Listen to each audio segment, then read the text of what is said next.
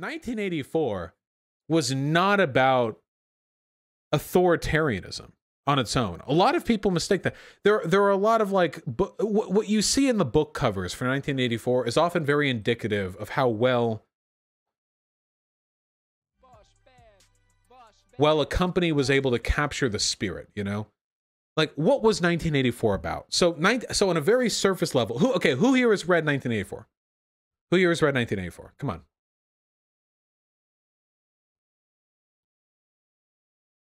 Yeah, most. It's a very good book. Yeah, I know it's required reading, but it's a very, very, very good book. There are some passages in that book I remember very vividly. And you know, I'm looking at all the book covers because there are a million versions.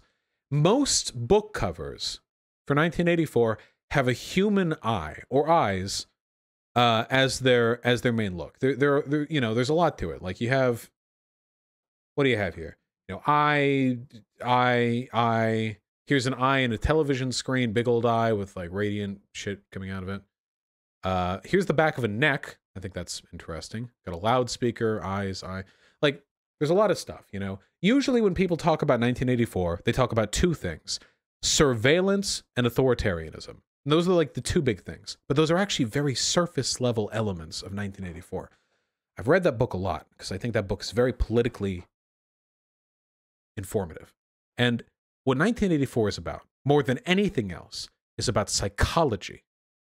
It's about psychology and the power of controlling other people's psychology. See, we've lived in humans have lived in authoritarian governments before, you know, or totalitarian. Nazi Germany was a totalitarian government. Stalin's Soviet Union was totalitarian. These countries were unique in that they didn't limit their operation to merely controlling the faculties of the state. It was necessary to control the mind state of the people who lived in there. See, that's the big difference. A monarchy can be authoritarian. You can have a monarchy where the peasantry is treated cruelly, the merchant class is taxed massively, the aristocracy is kept in line, all under a single divine god king. And you could have such a society. But that type of authoritarianism is very different from the subtle ways that, say, for example, Nazi Germany mandated not only the behavior, but the mind state of the people who lived within it. Because you have things like secret police. The secret police, they could be your neighbor. They could be your supervisor at work. They could be your mailman, anyone. And you have to be very careful at all times about what you say, who you say it to, and how you say it. Because if you say something wrong, even in the comfort of your own home, that could be it for you. They encourage children to rat on their parents. This is one of the great paranoias of the book 1984. It's not just about authoritarianism. If you actually read the fucking text, and nobody's read 1984, but if you actually read it and go back and look at the tense moments, how much tension in 1984 comes from the police, how much of it comes from the state, or how much of it comes from saying or thinking the wrong thing in the wrong place at the wrong time. Almost all of the tension is a war between his thoughts and his outward appearance.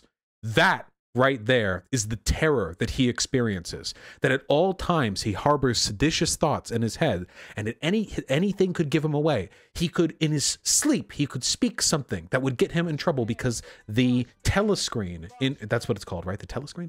The telescreen in his home could record him in his sleep. He has to make sure that when he falls asleep, he doesn't think seditious thoughts, because if he does, he might speak them in his sleep. In fact, one of his coworkers gets arrested for just such a reason. He has to make sure to moderate his expression when he's speaking to other people, to make sure that when somebody else says something about the government or about politics, that he doesn't reveal too much with his language or with how he, with how he reacts. He says the right or the wrong things. The book isn't about surveillance explicitly, because surveillance is empirical. Surveillance is technological. Surveillance is understandable. Surveillance is a camera. Surveillance is a bug. It's a wire. Surveillance has a material presence. The real terror is thought, and it is thought that the book is about. not just the thought of Winston, the protagonist of the book, but the thoughts of everybody else as well. Great detail, great emphasis is placed on the thoughts that Winston believes are in the minds of other people. What he thinks of his beau, what he thinks of his coworkers. He thinks, how well do these other people withstand the scrutiny of the state? How well do they manage themselves?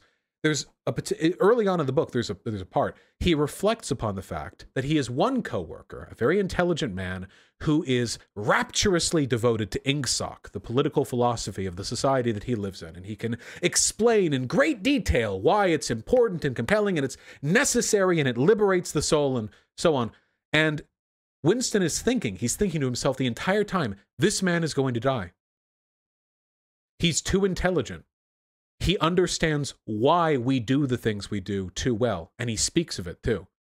It doesn't matter that he's a party loyalist. It doesn't matter that he would never raise a hand against the government. He is going to die. And additionally, there was another coworker who does something that he describes as duck speak, which is a term in Newspeak, which is to prattle endlessly without thought.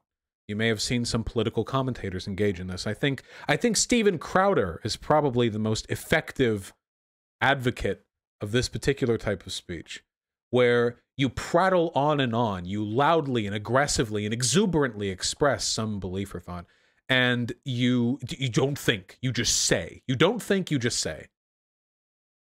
Have you seen people online who talk like that? It's just all buzzwords and virtue signaling, and you know that if you asked any clarifying questions, they would stop and look at you like with offense, like you've wronged them in some way.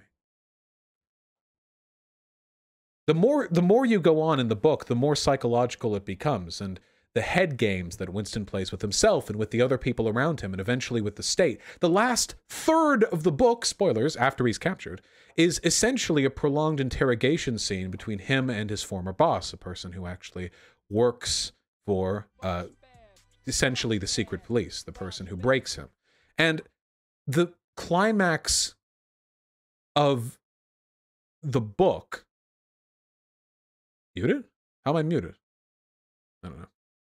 The climax of the book is Winston coming to accept the society that he lives in. That's the climax of the story.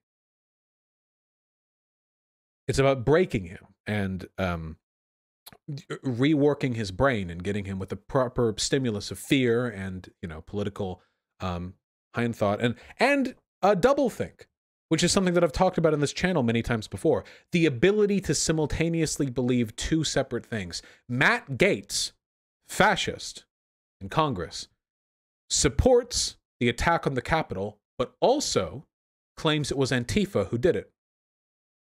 I guarantee you he believes both of those things. He knows he's lying when he says it was Antifa, but he believes both things anyway. I guarantee you.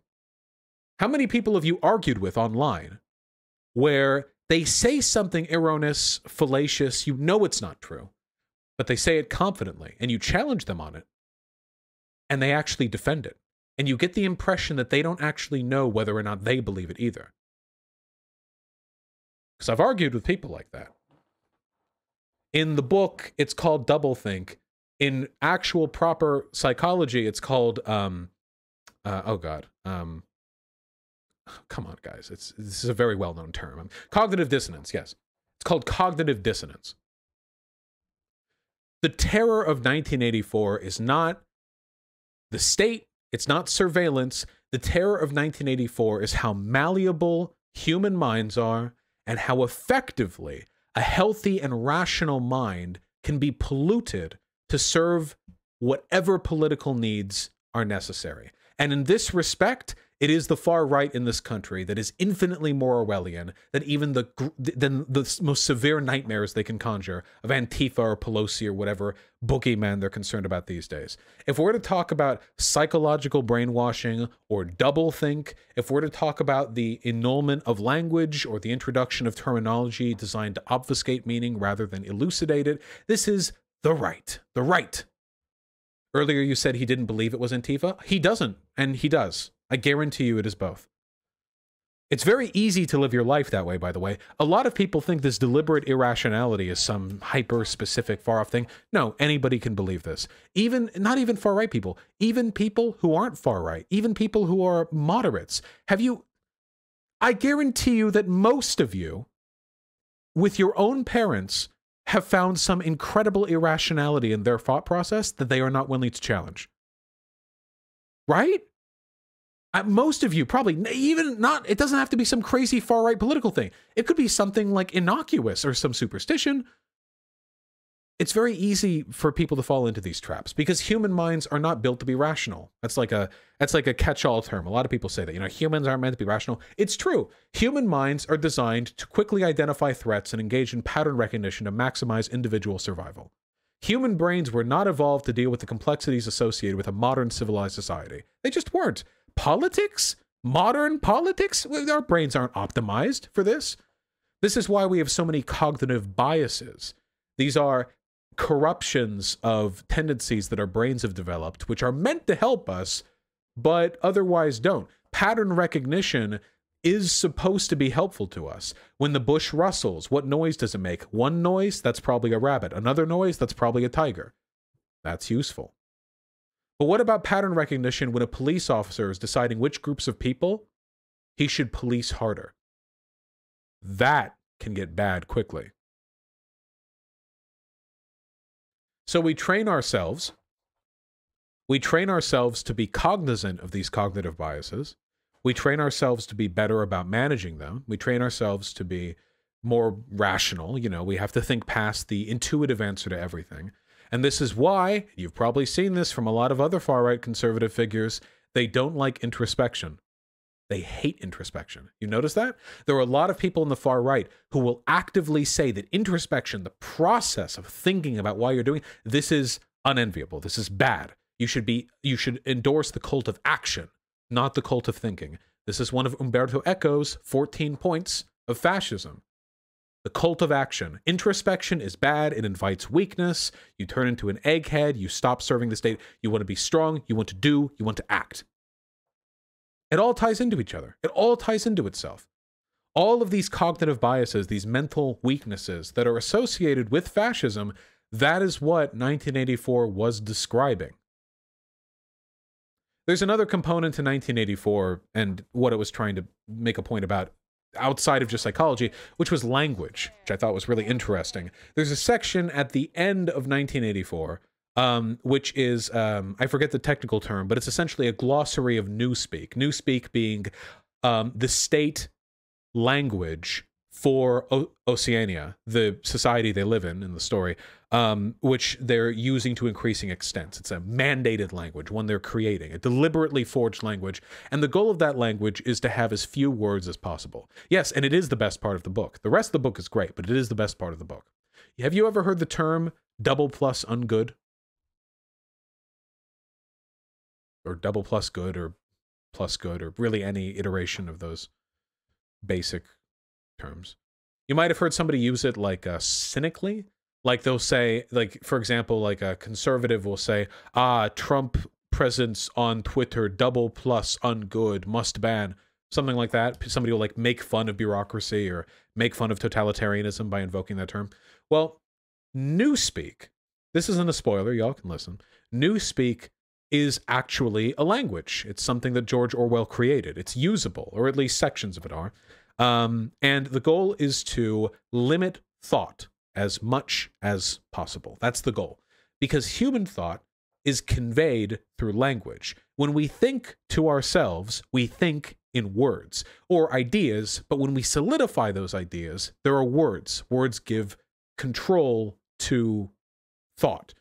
Without language, humans are much worse, not only at conveying difficult concepts, but actually thinking of them themselves. I can give you an example. How many of you learn new things about yourself because you heard a term describing gender or sexuality?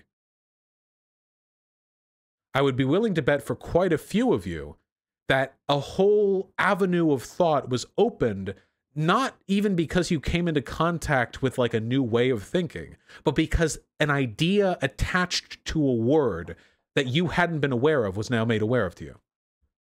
Or maybe not gender and sexuality, but other stuff too. But it's weird, right? Like, how many of you are asexual? Did you even think that was a thing before you heard the term? I'd be willing to bet for a lot of you, no. The term itself carries meaning, but the meaning of the term solidifies thoughts you may have already had. People who before may have described themselves as, well, I don't really seem to care about sex as much as everyone else. I don't know. Maybe there's something wrong with me. I don't know. Now they have a term, asexuality. And because they have that term, so many thoughts can congregate around it. A term defines language in terms of engagement. Now you can describe things. A term allows you to relate your experiences to others. Maybe this is unrelatable to some of you, but I'm sure if you think, there are probably some things in your life that you've learned like in this way. You've learned because you learned this word. Language gives us the ability to convey thoughts. That's why sophisticated languages are important, you know? There are a lot of concepts we couldn't describe otherwise. Here's an example given in the book itself, okay? Get ready for it. Last thing I'll talk about. I know I'm rambling, but I like the book a lot, okay? Okay? Freedom. You knew it. D-Man Super, you knew it. Freedom. Free and freedom have a lot of meanings. They mean a lot of different things, okay? You could say, for example, that I am free of COVID-19, to my knowledge. Thank you. Or that this tin of Altoids mints, that was supposed to fall on the left hand. I was going to say is free of my right hand now, which it is. Let me get that. Yep. Free falling. Yes, it's free falling. Yes. But when I talk about freedom on this channel, I'm usually talking about freedom in the abstract political sense. That is to say, freedom in the sense that you are free to live your life absent coercion or influence from other more powerful entities. You know, that's usually what I mean when I say freedom. And if you actually try to distill the meaning of freedom, you'll find it's almost infinitely complex.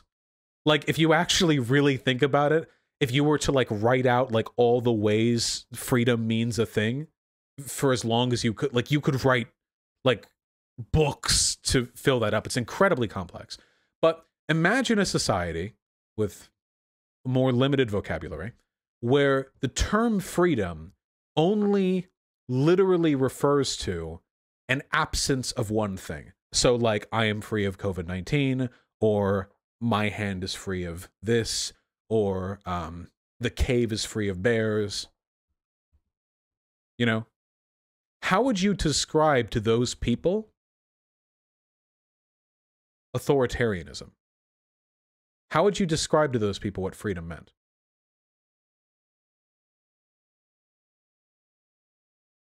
You could do it roundabout. You could find other words. You could say, well, there's, you want to do, without using the word freedom, because that only means the literal freedom to them. Well, the society you live in right now restricts your behaviors, and in a different society, you could be, you could live with less coercion. What if you took away the word coercion? What if you took away the word authority?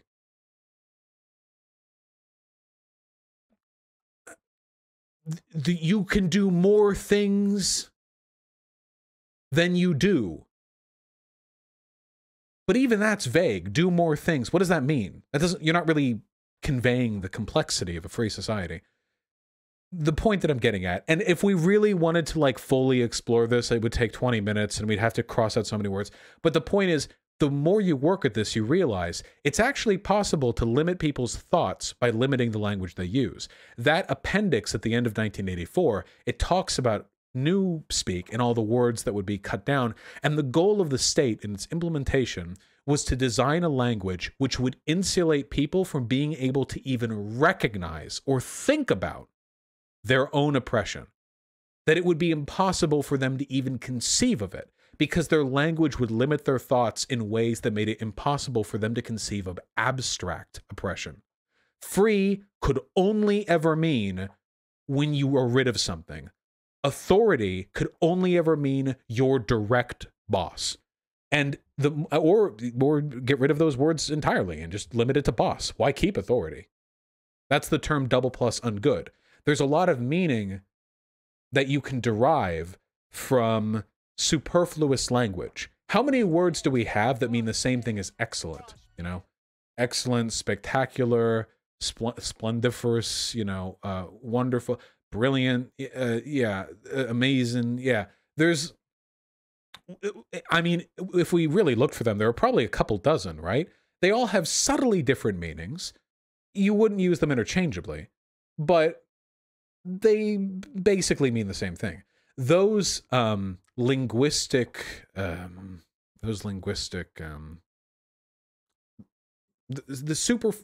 superfluous linguistics, superfluous vocabulary is useful because it gives us a greater range of thought. Could you imagine poetry in a world where there was only one word to express any given idea? Or frankly, just literature? Be ridiculous. It would just be a frank description of events every time. You would have, well, you would have very little to work with. You would be able to think of less, and thus you would be less capable of resisting, well, the agenda of people who are looking to supplant your thoughts somewhat. Oh yeah, okay. In summary, there we go. There we go. That's 1984 for you. Look, it's just a book I like. I know nobody gives a fuck. I've talked about 1984 before, but look, it's a good book, okay? I just don't like it when people use Orwellian as just this like random fucking meaningless descriptor, especially since, by the way, because Orwell was a socialist and he actually did believe that the simplification of language was a tool that could be used to repress people. He hated the word Orwellian because that word was a shorted like signifier that means more things, because that word is itself a simplification of other things. You know the term Nazi? Nazi is itself a simplification of other terms. What was the full, well, I mean, National Socialist, but what was the German word for it? They did the same, they did this all the time in Nazi Germany. There are like tons of euphemisms, the NSDAP, not National Socialismus, thank you. They did this in the Soviet Union as well. They would have like Politburo. They would have terms that would be deliberately crunched down because it abstracts meaning, you know, which can make it a little harder to fully understand, well, the meaning of the term. That's why, by the way, I don't like the term Antifa. I've said this before. It's catchy, so I use it too. Trust me, if Antifa had just called themselves anti-fascists and stuck with that, I think they would probably be doing a lot better in the public eye, because it's because if nobody had ever heard the term Antifa, which sounds scary and militant, and had only ever had to say anti-fascist, it probably would have come across a lot better anytime the news had to say anti-fascists clashed with the Proud Boys. That would be, I think, preferable. But Antifa, what does Antifa mean? They say, well, fa means fascist, sure, but when people say Antifa, most people just hear Antifa, not anti-fascist shortened to Antifa. Language is important. Human rationality is important. We're all going to die. Read 1984. Done.